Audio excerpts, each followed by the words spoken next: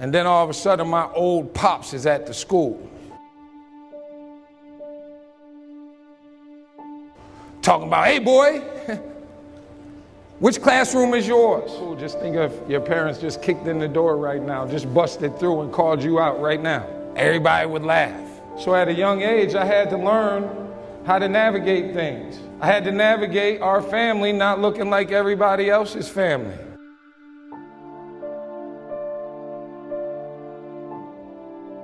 My dad was black, my mom was white. My 3 older brothers were white. Then me and my sister came along, and I don't know what politically correct is today, but back then you was called mixed. So people picked on you for being mixed. You ain't black, you're not white, you don't fit in. Look at your hair's all messed up, your hair ain't right.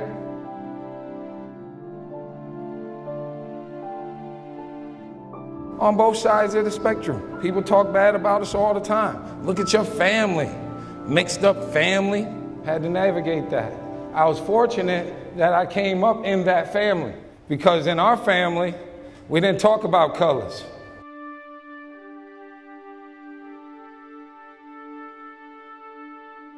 We just talked about love.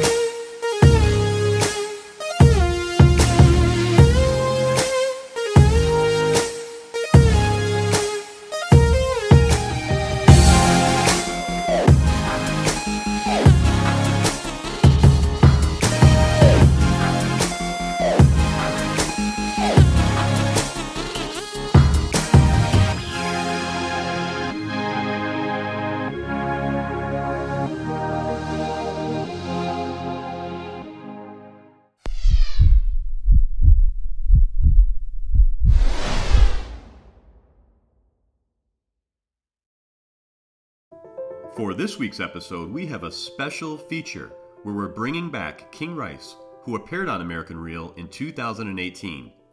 Today's forum will be a little different. It is King talking to several hundred high school students from our alma mater, Binghamton High, and is where my daughter Alexis now attends school. She asked King to come speak to the school for Mental Health Awareness Day and to share his story with her peers. But before I turn it over to Alexis, I want you to know my passion at American Reel is to give you, the listener, a voice and to provide you with the tools you need so you can effectively master your story. Each week, I learn invaluable lessons from the stories of my guests and have packaged them up for you in a free ebook that is now available. Click on the link in this post to download your free copy today so you too can learn how to effectively master your story in 10 essential steps. And now, here's Alexis to introduce today's guest. I'm Alexis Brooks, and I'm a junior at BHS. Last fall, I felt the need to help spread awareness about the importance of mental health throughout our school. As we all know, in life we are faced with conflict, difficulty, and even tragedy. Sometimes we need to seek out others to help us get through. Mental health awareness is not a topic we often discuss. One thing I learned is there are many resources available here at BHS, such as the Student Resource Center. You should not hesitate to become more familiar and utilize these services. One of the ideas to help spread awareness was to bring in a guest speaker, and I couldn't think of anyone more fitting than our guest who is with us today. King Rice was born in Binghamton and attended BHS from 1983 to 1987. He was a point guard and helped lead the Patriots to our only 2 back-to-back New York State championships in the 1984 to 85 and 1985 to 86 seasons. He was also the starting tailback on our only state championship football team in 1985. He received many honors, including being named a Parade All-American, New York Mr. Basketball, as well as being named a McDonald's High School All-American. King Rice played point guard for the University of North Carolina Tar Heels under Coach Dean Smith from 1987 until 1991. He played in 140 games, finishing his career with 629 assists, which placed him at third most all-time for the Tar Heels. Today he is the head men's basketball coach at Monmouth University, where he took over for the Hawks on March 29, 2011. Please help me welcome Coach King Rice.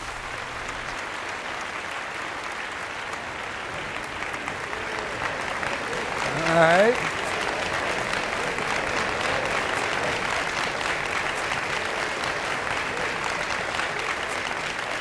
I got chills right now. I'm so excited to be here. I got chills. I haven't been back enough, but your energy is incredible.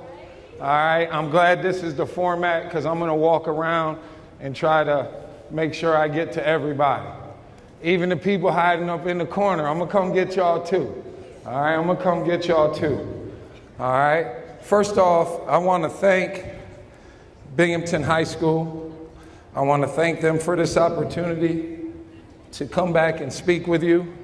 I'm a coach, so when stuff on the floor, you always pick it up, all right? You just do that because you don't want anything to happen to your players. But I want to thank Binghamton High School for allowing me to come back and say hello. All right, I get to do this sometimes because, as Alexis said, I'm a head basketball coach at Monmouth University, so I get to go places and speak to young people to try to get them to come to our school. I get to talk to people about all kinds of things. But when you get to do it in your hometown, it means a lot more. All right, it means a lot more. And why does it mean more to me? Okay, I remember sitting in this gym. I remember there was days when there was an assembly and I thought there was more important things to do. Okay, I thought there was more important things to do. And I might not have wanted to be here. Okay, when they brought people in to talk to us. Some days I didn't want to listen. Okay, I thought, this isn't for me. I thought, hey, I'm different. All right, I thought nobody's like me. All right, I'm from a biracial family. That was one reason I thought not many people were like me. Okay, so I walked around sometimes feeling like, I don't know why they make us do all this stuff. This isn't helping me. They don't understand. How many people feel like that sometimes? Show me by your hands. All right. So to start off, I'm just like you. I'm just like you. You're just like me. Okay, I've gotten to go on a journey that started here. And my journey has been incredible. It has been incredible. That's why I walk around smiling a lot, because my journey has been incredible. It started off, young guy, I told you I was from a biracial family. Didn't know anything else but my family. Okay, my dad was 47 years old when he had me. So that means I had an old pop. That wasn't that cool. When your pop looked like he could have been your grandfather, and you go around other people, and they make fun of you because of that. I was just a little dude. I didn't understand why they making fun of my pop. So it wasn't always cool being the biracial kid that had the old pops.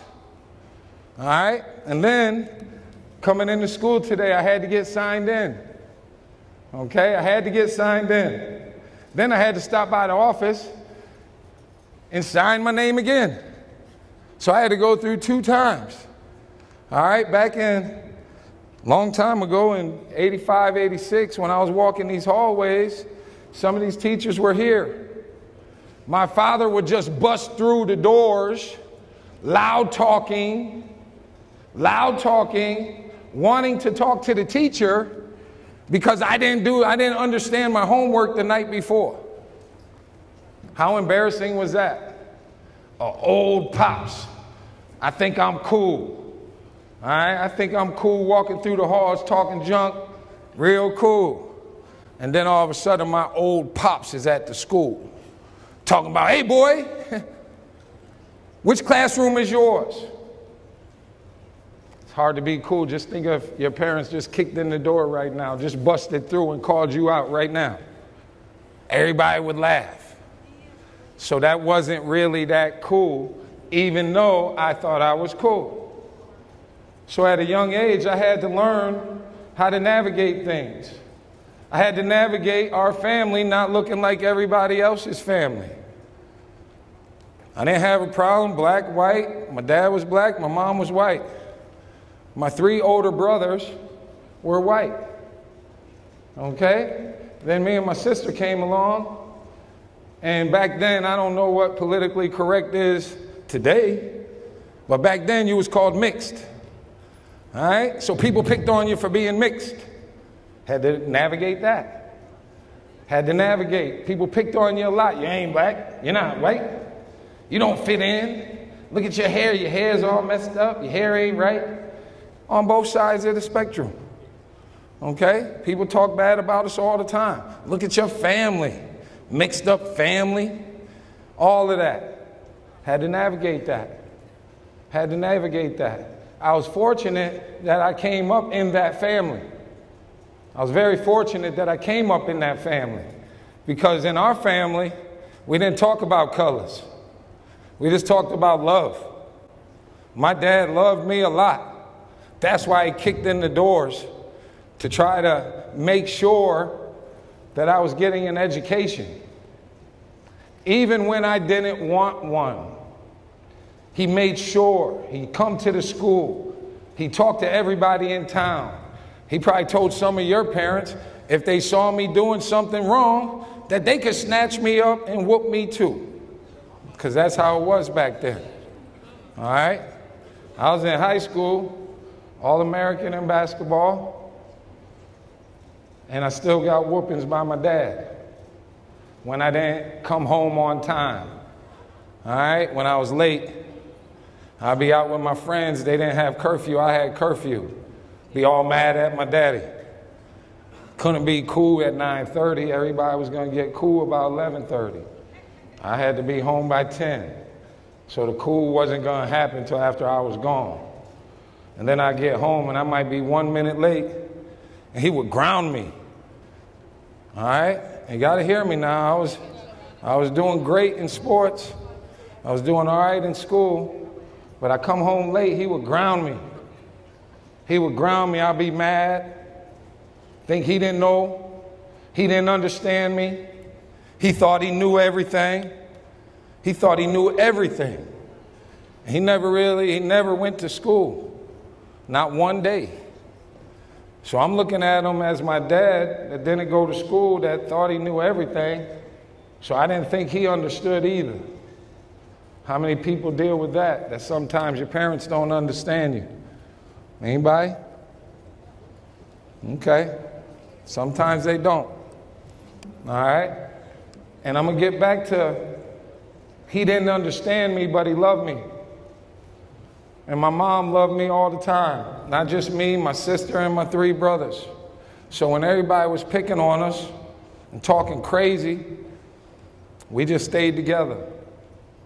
Because our family loved each other. It didn't matter what we looked like.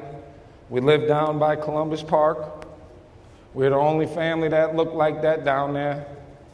And everybody thought we was the group to pick on. All right? So that's how I was growing up. The part that was crazy for me is even some of my family didn't accept when my parents got together. My mom's family didn't really accept it. Took some time. Took some time for them to be okay with my parents being together. It wasn't as accepted as it is today. Okay, so it was a tough thing when you're different. Okay? Then all of a sudden in high school, I started getting super good at sports. Super good. All right? Binghamton hadn't won state championships before. That hadn't happened before. And when we were here, we were very fortunate that we had a group of guys that all grew up here together. And we already knew each other.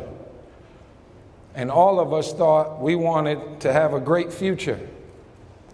And a lot of the guys that came before us, they didn't make it out. They didn't make it out. They started alcohol, drugs, not doing the right things, and the street got them. So growing up, people told me that's what was going to happen to me. The street was going to get me. But they had to understand I had this strict father at home. He wasn't going to allow that. So he went out in the streets when the streets was trying to get me. And he told everybody, you're not getting this one. You're not getting this one. I'm going to do everything I can to make sure you don't get this one. All right? And he would tell me, he didn't really, he made me good at sports because he made me practice all the time. But the thing my father did the most was talk to me about getting an education. All right? My family, my parents made $12,000 a year. Forgot to tell you that part. So that means we were on welfare. That means on the 1st and the 15th, that's when we got checks. So we got picked on for that too. They used to have a free cheese program. I don't know if they still have that. A lot of grilled cheese. The grilled cheese line, not grilled cheese, the big block cheese line, was right across the street from the school. So I'm cool, I'm killing it in sports, killing it. A lot of people didn't think this could happen here.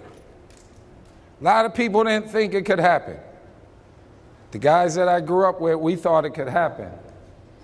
But things are going great in sports.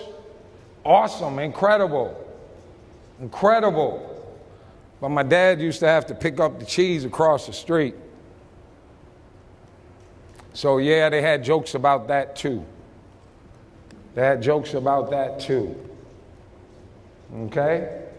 And I'm telling you this story because I'm not sure what stories you've heard about me.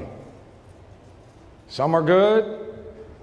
Some, I lost my mind. Some, I got angry. Some, I acted like I didn't care. Finally, things started to catch up to me. I had a dream high school deal because of sports.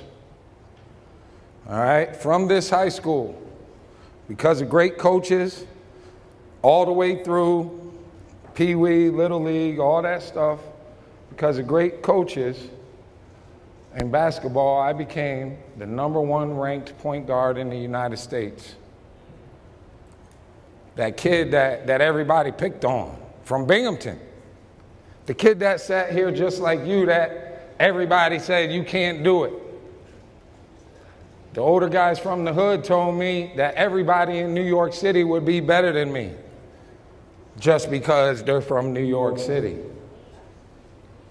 I thought to myself, well, they better be practicing awfully hard because I do this for real. And nobody's stopping this. Not New York City, not anybody is stopping this. Okay, because I had my head in the right place that I was making the pros. I was making the pros so I could take care of my family. That family that everybody picked on. Okay, so I was going to take care of them because of sports. I was going to do that. I was raised to do it. I was born to do it. I was named to do it. It all had lined up. I worked to do it. I had people in the town pushing me to do it. And crazy thing happened. I kind of fell in love with that. I fell in love with everybody saying, hey, he's the guy from Binghamton that's going to do it. He's the guy. This kid right here is going to do it. He's going to make it. Then even the older guys from my hood started saying, yo, you might make it. Okay, and I fell in love with that. And then I didn't always handle it the right way. It's addictive when everybody knows you and everybody's pumping you up and everybody's telling you how great you are. I just was the mixed kid that was poor that you was laughing at. Now everybody's on my side and pumping me up and I'm going to be the greatest and all this stuff. And it was really cool. It was cool for me. It was cool for my teammates. It was really, really a cool time. Okay? And when I started feeling myself a little bit, I started making different decisions. See, I was pure. I was pure. Never drank, never smoked. Wanted to kick it, Dad wouldn't let me, so I got a lot of rest too. And everybody kept pumping me, and it was cool. But then all of a sudden, for some reason, I thought, hey, this is cool, but maybe everybody else drinks. Everybody else does it. I've said no this long. Can't be that big of a deal. They all seem to have fun when they do it. Now, when I was a sophomore, I told on my teammate for drinking because he broke the rule. He was a starter. Then he didn't start anymore. As a grown-up, he became a police officer, and we're very close friends. He texts me all the time. He has not texted me one time where he doesn't mention where, and he was a senior, where when I was a sophomore, I told on him about drinking. Told on him. Quick told on him too. Some of y'all might call that snitching. Snitching. Guess what? If y'all did something to me right now, guess who I'm gonna tell on? Y'all. I'll tell on you quick. I'll be the first one to tell. I'll tell on you twice. All right? Because they done tricked everybody. They tricked everybody into saying, don't tell. That makes you a snitch. And then you go to jail and they stay out. When you was a kid, you wouldn't have went for that. Somebody say, hey, give me your bike and I'm going to keep it, and then you don't have a bike no more. You would have said, nah, I ain't doing that. All right, but as we get older, we get talked into stuff. We watch other people. And then we start thinking, hey, this might be okay. This might be okay to do. Well, that's what happened with me. After I snitched, all right, when I did snitch, we won the state championship, just so everybody understands. We won the state championship. We probably would have won it anyways, but then everybody on our team stopped drinking because they knew the young guy on the team would tell on them. Okay, so I had an impact with them.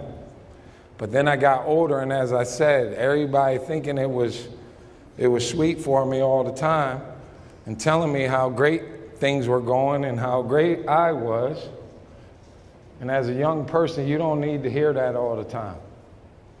You don't need to hear that all the time, because I fell in love with that part of it. And then, I took advantage. That's why I'm back speaking to you. But I started drinking. And it was just a little bit at first. All right? End of my senior year, a couple wine coolers. Stuff that almost tasted like Kool-Aid. Okay? And I would have one or two of them, and I would throw up all over the place. And my sister would be like, boy, please don't let Dad find out. And she would pray with me and rub my back as I was getting sick. And I should have known right then that's not for me. I should have known right then. I should have walked and went right back to the kid that was just gonna make the pros. I should have went back to that right then. As soon as I threw up the first time, that told me right there, this ain't for you, man. This is not for you, man. But I was very competitive. And everybody else could do it. Why can't I do it? I can beat them at everything. So I can beat them at drinking too. So then I kept drinking. Then I went away to college. Even before I went away to college, I had never been in trouble. I used to get in a little scrap here and there. When you think you're so cool, people want to try you. I got beat up a few times and I won some a few times. Okay? But once I started drinking, other things started coming into my life. Then that was the first time I got in trouble. Bunch of kids, high school kids, on teen night, where they used to close the bar down and let the teenagers go. For one night. For one night you got to do that. Well, one of the nights we were all out, I had some drinks, and a big fight broke out. We weren't involved in it at all, was not involved. But the police officer said, hey, you guys need to go. And we didn't. We're the star basketball guys. We don't have to move when you say officer. They didn't tell us to move again. They just started grabbing guys.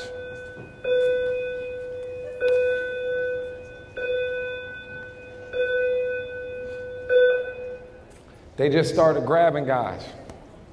So now, I was a high school All-American, and then I got arrested. Then I got arrested, being drunk,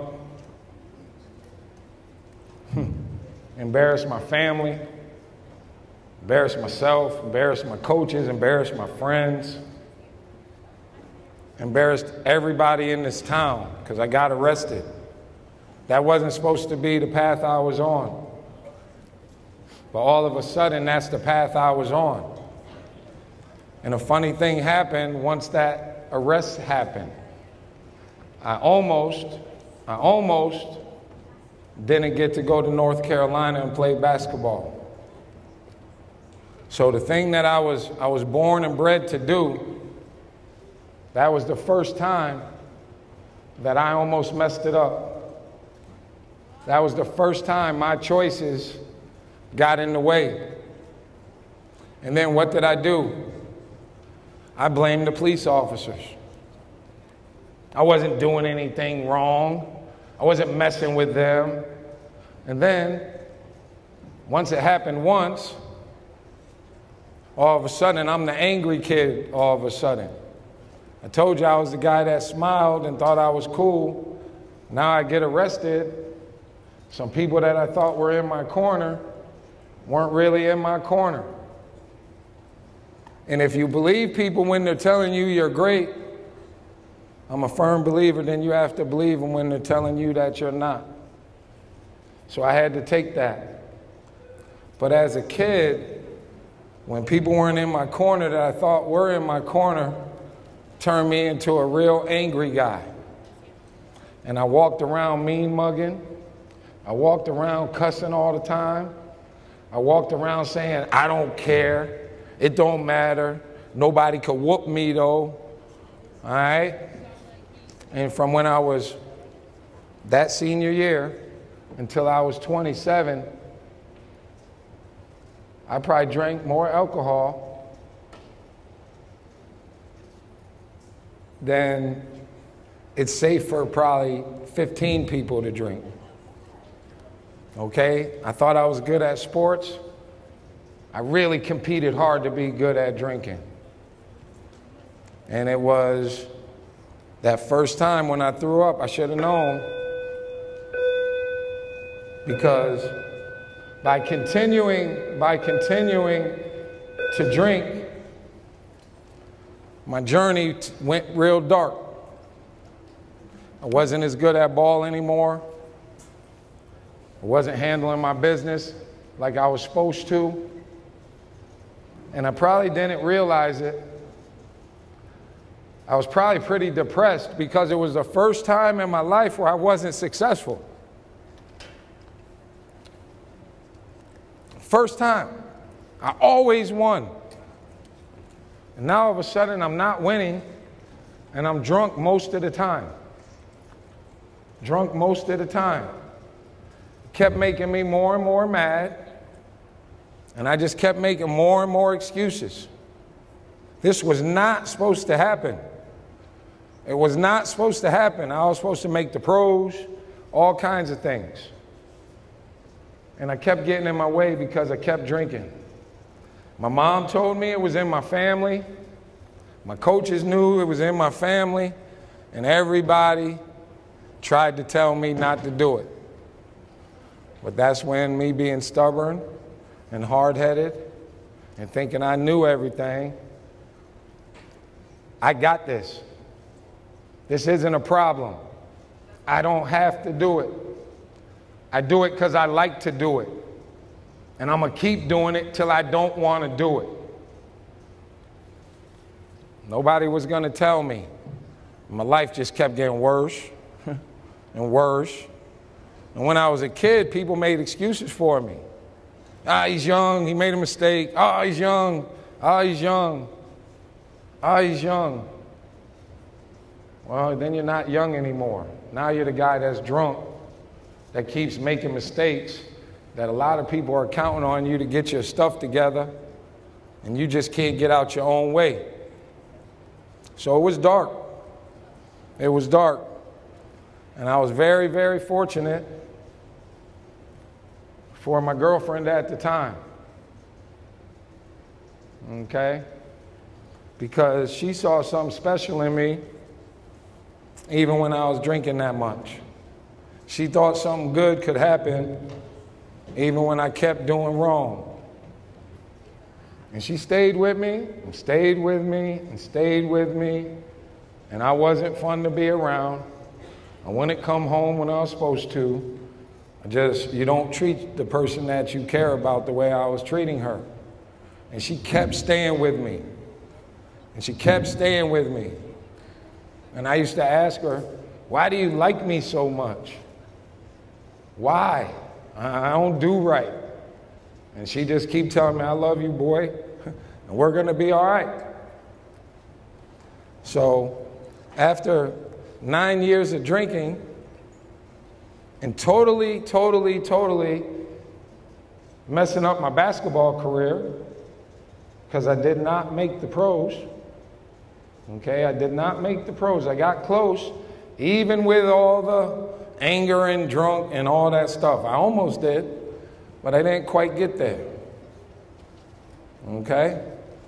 But what I learned along the way is that because I dreamed so hard, to make the pros, that where I landed was a college graduate with an opportunity, in my mind, fix some of the things that I messed up when I was a kid. But there was an opportunity there for me to still do all the things I wanted to do. And if you remember, I wanted to take care of my family because they took such good care of me. And they loved me so much when I was a young fella. And they sacrificed so much. I didn't even understand it when they were doing it. They sacrificed so much for me to have an opportunity to make something of myself. So after 9 years of thinking I could drink with the best of them, I was driving home one night and I got pulled over.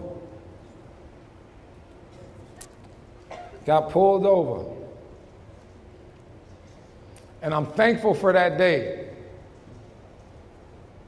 All right, October 26th. Thankful for that day. I'm thankful that those police officers pulled me over. I'm thankful for that, because if they didn't, see, I'm not one of those guys that say, well, I would have made it home. Woo, I made it. If they didn't stop me when they did, who knows what would have happened? Who knows what would have happened? I don't want to hurt anybody, but by getting behind the wheel, one, I deserve to get stopped. I deserve to get stopped, because if you'll do something that reckless, you deserve to get stopped. You deserve to go to jail if you will do that. What I didn't understand was I was putting everybody else in danger. I was putting everybody else in danger. God forbid if I would have fell asleep. God forbid if I would have ran a light. God forbid if I would have hit somebody. God forbid if I would have did one of those things, because I would have never been able to live with that. That would have crushed me. So I'm thankful for that police officer that stopped me that night, because it slowed me down enough that night, sitting in the jail cell in Bloomington, Illinois, crying like crazy. And I just said, yo, bro, you're way better than this. You keep messing up, man, and you're not a bad dude. You keep messing up. You got so many people on your team, and you keep messing up. But you never mess up when you're not drinking. You've never had a problem when you're not drinking. So that night in the cell, I decided right then, never going to drink alcohol again. Well, now it's been 22 years. Okay, and now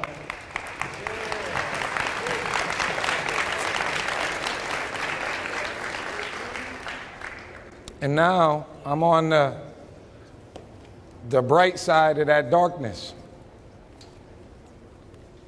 Now I'm on the bright side of it. Now I get to be a good husband. I get to be a good dad. I get to be a good son, good brother, better brother. I've bought my mom and dad a house. So got that done. Then I bought my mom a different house when my dad passed. Bought my mom a different house down in Charlotte, North Carolina. And she's doing as well as she's ever been doing since my dad passed.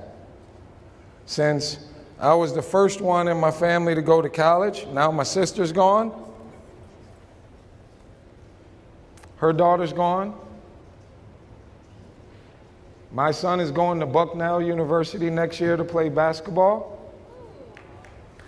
And my young guy, who's 7 years old, he's probably going to be the best athlete out of everybody in our family. So I was so excited to come today, because when you're young, okay, I would trade with you. I would trade with you right now.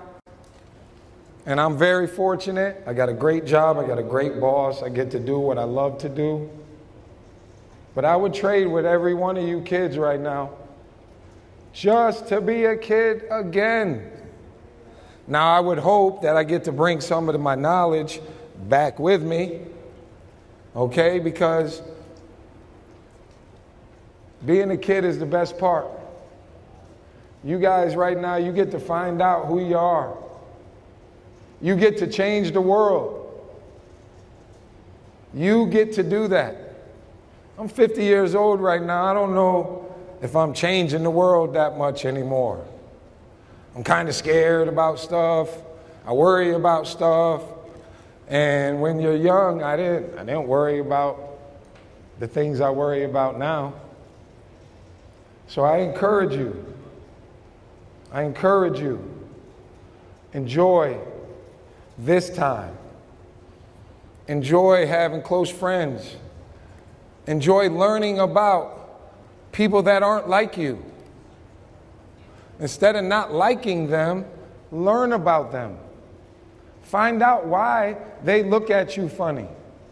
Instead of being mad and going and doing something for them looking at you funny, maybe you start a conversation. Maybe you ask them how their day is going. See, because every one of you in here is different. You can have your tightest friend. Me and Rick Coleman, we were as tight as any kid in this school. But we were different. And he had my back and I had his back 100% of the time. But we were different. And that's what makes us us. Please, if there's problems, talk to your friends. Talk to your teachers. Talk to someone that you don't know. Just say, how you doing? Strike up a conversation. Because walking around mad, it's not good for anybody. You limit yourself if you walk around not wanting to learn about other people. See, I've grown a lot because as I've gotten older, I got to travel. I've gotten to see the world through a broader spectrum. I never left Binghamton until I was about 14 years old. I got to go to Syracuse for camp. And that was like the coolest thing ever. Okay, so I only knew the world like this. Okay, so when people looked at me funny that didn't look like me, then I might have had a problem with them. Shouldn't have had a problem with them. I should have asked them why they have a problem with me. And striking up conversations has led me to be able to smile instead of mean mugging. Okay, mean mugging, walk around. All that does is draw somebody else that their mean mug is harder than yours. And then their mean mug being harder than yours, where you're not going to think that. So now the two mean mugging people going to get into it, and then both of them going to get kicked out of school. And now they're limiting what they can do. Now they're limiting what they can do. So I want you to ask some questions in a minute, but I want you to know how cool this is for me. All right, I want you to know that it inspires me that I get the chance to talk to you. And I've learned along my way that love and appreciation of our differences make us all better people. So if anybody is ever struggling, all right, my darkness lasted for 9 years.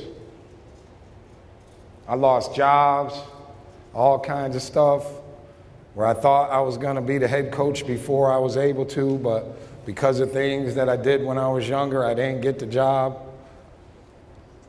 But I just kept plugging away, and I was not going to let that make me go back to a dark place. I was not going to let that happen again. It got me one time. It got me one time, and I was fortunate that I had good people around me that kept believing in me, and I was able to get through. So if you are ever feeling down, if you're ever not thinking you can make it, please talk to somebody. Okay, I talk more to my friends now, and now we really have each other's back. Now we're not just covering for each other anymore. Now we really, as men, talk to each other about men things. Now my friends will tell me when I'm not spending enough time with my sons. Now my friends will tell me when I'm not handling my business on the level that they know that I want to handle it. My friends will tell me if I'm not treating my wife the way they know that I want to treat her. And that's how we really hold each other down now. If I'm about to do something that they know I don't really want to do, they're going to say, hey, bro, don't do that. Okay? Because they want to help me be the best me that I can be. That's what a true friend will do.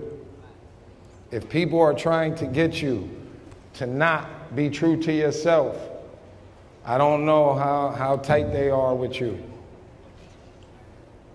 If they're leaning on you to do things that you're not cool with, and then they try to heat lamp you into doing it, I don't know if they the best people to be around. All right, yesterday I was with the girls team at Monmouth, and a couple of their girls, we had a banquet, a couple of their girls are mad at their coach. And they started on our coach this and our coach that. And I said, whoa, whoa, whoa, ladies, let me tell you something. I'm on 100% positive. I am on 100% positive. And I'm not letting you put any of that negativity or dirt on me. And I just started wiping it off. And I said, when y'all don't want to be negative, I'll help you be better basketball players. Now, they can be mad at me. They can have their opinion on whatever they want. But I'm not allowing somebody else to bring their negative energy to mess my deal up. I worked through a lot of stuff to get here. All right? My sons look at me now as like they're proud that I'm their dad. My wife walks with her head high all the time. I've been a head coach for 9 years. All right, 8 years, I'm starting my 9th, and I have a contract extension in my car right now for another 5 years. All right, so with that, as soon as I sign, that poor kid from Binghamton that used to sit here, that didn't want to come, as soon as I signed my name to that paper, they owe me about $2.5 million to do what I love to do. And to do what everybody in this town helped me get to. And to do all the things that I thought my father raised me for. So now I'm going to continue to stay positive, to talk to my friends when I'm struggling. My season this year, I started 0-12. And doubt started to creep in. Maybe I'm not good at this. Maybe somebody else would be a better coach for these young men. So you can have thoughts that aren't the most pure. That doesn't mean that's who you are. All right? I started believing maybe I'm not a good coach because we kept losing games. No, I'm a super coach, or I wouldn't be there being the coach. We just happened to be losing games at the start of our season. So if I could leave you with anything, if you have thoughts, that doesn't mean that's who you are. Sometimes my thoughts, I get mad at my kids, my guys on my team, and it doesn't mean I don't love them. That just means something came in my head that wasn't pure, and I try to get it out as quickly as possible. If it stays, then I talk to my coaches so they can help me get it out of my head as quickly as possible. Okay? So please, if anything pops in there, that doesn't mean that's who you are. You have a negative thought. That doesn't mean you're a negative person. You just had something hit your brain and now it's gone. You don't have to act on them. You don't have to act on them. And if you will do something that I wasn't able to do at your age, if anything happens, quick, just something jumps out at you, somebody starts something, somebody swings on you, anything, somebody broke in your locker, somebody talked about your mother, whatever it could be, take 7 seconds. 7, because that's just enough time for you to think and calm down and not let that person mess you up. Because that's all it does. People will talk and go, oh, he was scared. He was this. He was that. He can't fight. He can't this. He ain't cool no more. But you know what they won't say is he got kicked out of school. Because when you get kicked out of school, all your friends, when you the one outside the school, they talking about you then. Your friend's the one, damn, he dumb as hell. He ain't even in school no more. Fool. Your own friends, that's the main ones that will be talking bad and reckless about you when you are the one that's out. Okay? Your own people that you think are your people, they'll be the main ones talking bad about you. So take that 7 seconds and to protect yourself. All right? To protect yourself. You might be the toughest person. You might be good with your hands. That gets you kicked out of school too. You might not want to listen. Well, I didn't want to listen to those police officers that night, and that's the first time I got arrested. All I had to do was listen to them and move, and I wouldn't have went to jail. And none of my friends would have went to jail either. If we just listened. If we would have taken that 7 seconds and said, hey, this is a police officer. He told us to move. He can put us in jail. We don't want to go there. And then I wouldn't have went to jail. And then maybe my 9 years of anger and drinking might not have happened. And then maybe my journey would have even been better. Once again, I thank you.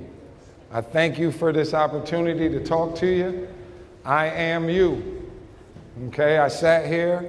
I had to listen to him. I used to do square dancing right here on this floor right here. Yeah, don't think I wasn't good at it. We used to complain at first when we had to do it. But then Reg, me, Rick Coleman, then all of a sudden, we turned it into the coolest part. Some of us couldn't swim though, so when we had swim class, they didn't want to do that part. And Mr. Dinehart used to work with us. He used to beat us up in the back, and we wouldn't have to swim every day. But I want to thank you.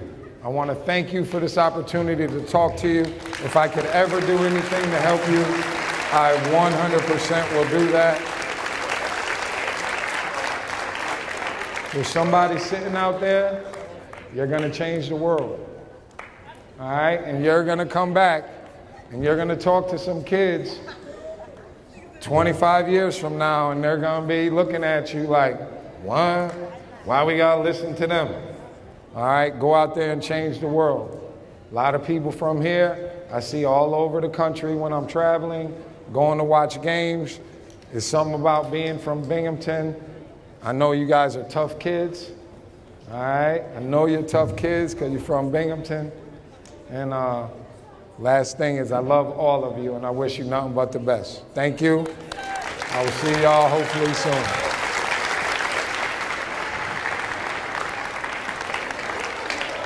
Does anybody have any questions? I know y'all probably ready to go. Any questions? Anybody? Hang on, y'all. Hang on, hang on, hang on. Hang on.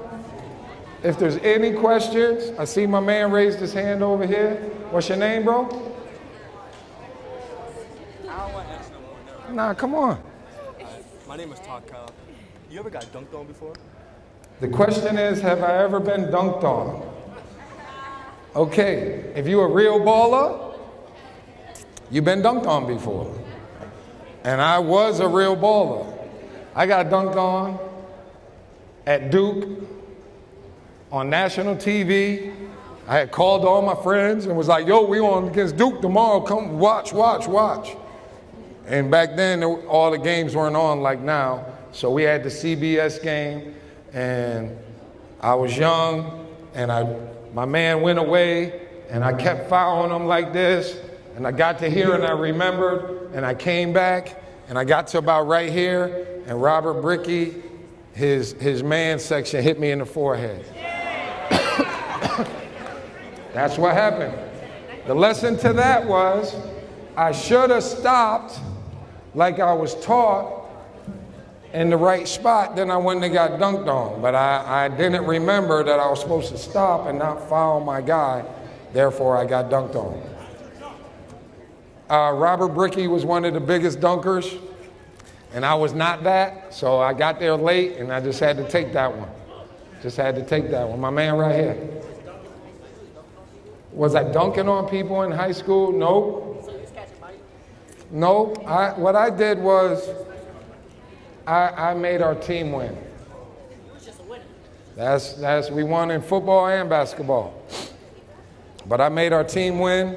We didn't care who scored the most points. That's it. And I had one dunk. I dunked on one dude at Seton, and it was a lot of fun. Right here. Why did you decide? I got two questions. Why did you decide to come talk to us? Why did I decide to come talk to you? Well, first off, it's always cool for me to come home.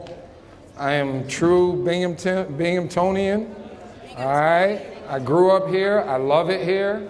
I come home as often as I can.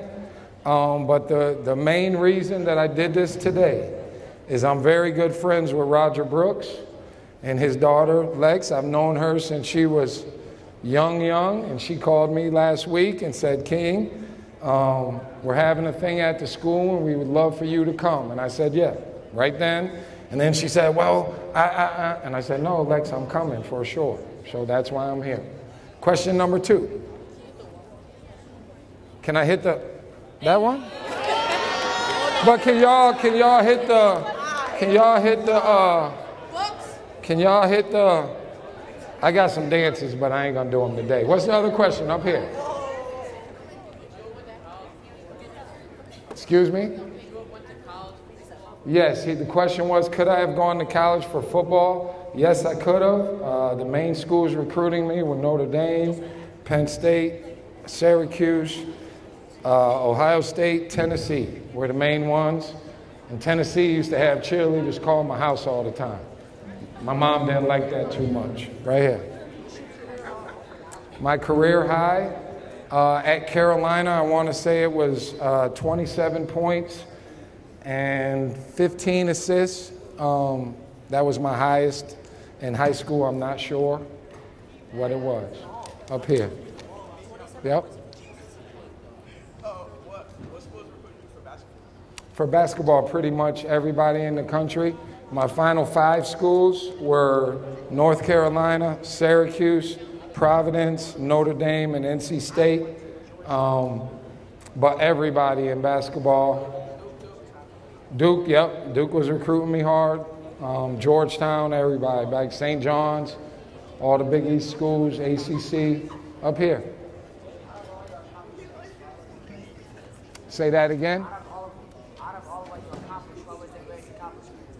What was my greatest one? My greatest accomplishment? Wow. Probably, you mean in sports?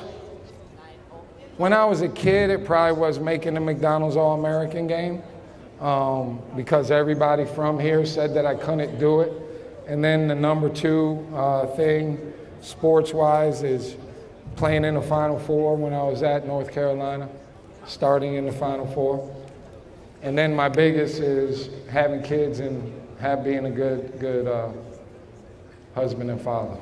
My man in the red. My inspiration, my father. Guys, I'll tell you, I didn't understand him all the time because he was so strict. And when I say strict, guys, I would score 3 or 4 touchdowns in a game, and the next morning he would have me up at about 7 in the morning doing push-ups because one guy tackled me by himself.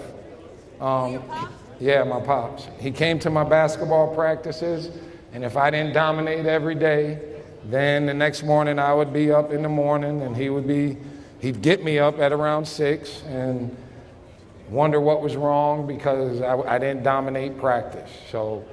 But he was the reason that I became the man that I am today. Up here. Aren't the best The best defensive players, do they get dropped at least once? Hey, you could be the best defensive player and you can get dropped. All right? If you play ball, sometimes somebody's going to get you. But that doesn't, the thing is right now, people fall down and the person that makes them fall down don't make the shot. You got to make the shot. So if you make somebody fall and you miss, you didn't get the job done. Get the bucket and then you could at least smile at them. Why you pick NC State over everything? No, not NC State, brother. University of North Carolina. One, I was a point guard, and most of their point guards went to the pros. And two, the opportunity to play for Dean Smith was too good to pass up. Over here again. Do I still got it? There's no lying. See, when I don't play a lot, but I practice with my team sometimes, and I set the rules up. So when I set the rules up, I'll bust you up. If we just came out here right now and you got the ball, no, I could not guard you. But if I got the ball and it was in my practice, I would outplay you. Up top. Could I still shoot a little? I shoot better now than I did when I played. I wasn't the best shooter. Nah, we good on that. We good on that. Nah, don't worry, guys. One thing, I'm not going to get embarrassed. All right, I don't get embarrassed. My son wishes I got embarrassed.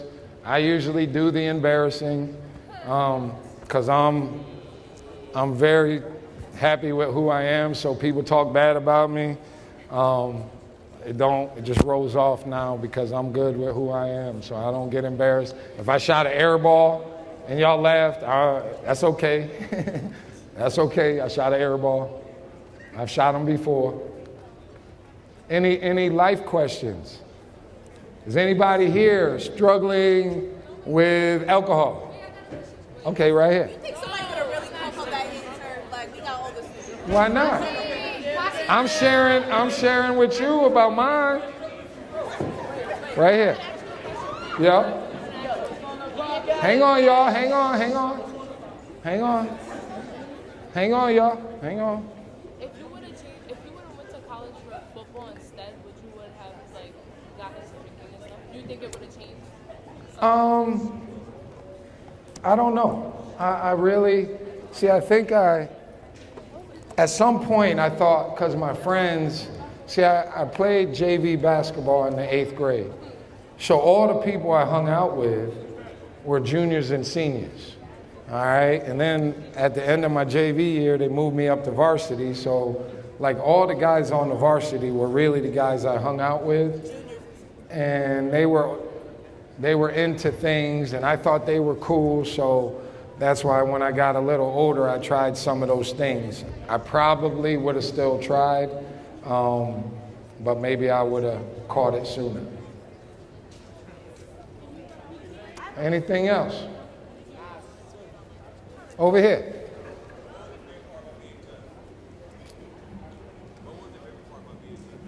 What was my favorite part about BHS? Yeah, all right. See, this is one of those honest questions. You said, well, what are we going to say it in front of them? All right. Now, you got to remember now, he asked me, what was my favorite part about BHS? I'm not gonna. All right. We always had the prettiest girls at Binghamton High School, so that's what I liked when I was 17, 15. I thought that was pretty cool. All right. Maybe I shouldn't have said that, but I'm honest all the time. Anything else? Hey, let me tell you, you guys have been amazing. All right. I know. Trust me. I understand. When you get to come in here, it might be cool to get out of class for a little while, but you guys have been amazing.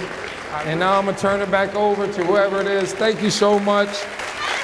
And I really appreciate you guys. Really appreciate you. Here's some never-before-seen footage of King Rice taking me to the building where he grew up. A lot of good memories in this building. So what floor were you on? We're on the first floor, well, actually second floor On that to the side. left. Yep. And you don't know it, but you can't tell from here. There was 4 bedrooms in there. So it was a 4-bedroom apartment. Wow. The part that has the front where the windows are right here, the shingles, that's not brick. That used to be open, so you had a porch. So my parents could sit out here. Right. Or my mom could, or if it was time to come home, she could just come out and scream and we would always be. It looks different now, but there was always the sandbox over there with stuff that you could climb up on, some monkey bars. There was a pool right here in the front that had a fountain. Then the building had different paintings on it. Well, other than that, the wall was always cool because all the older guys got to sit on the wall.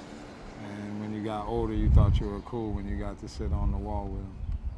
And Raj, remember when we used to play St. Mary's soccer over in the field? That's right. Okay. That's right. When we was little Raj and little King. That's right. over That's right. in the field. Yeah. And then basketball in that gym. Yeah. Grammar school. Yep, grammar One school year. team. This was like the spot. There's so many stories because now there's a buzzer on the door. Well, that happened because my dad, because in the wintertime, everybody, this is where you hung out and this was the building. So we would be in the house and people would be sitting all in the hallway and it would be loud. And my dad would come, open the door and everybody would run out and he would get frustrated. So then he would get hot water and he would tell them get out the hallway, and when they won it and they stayed loud, he would get the hot water and then he would just open the door and throw it and everybody would run out. Like, come on, Mr. Rice, come on. He said, y'all stay out, my kid's trying to sleep. When I was growing up in this park, I was one of the kids, you know, and it made me very competitive, but I was getting that from home also because I had 3 older brothers.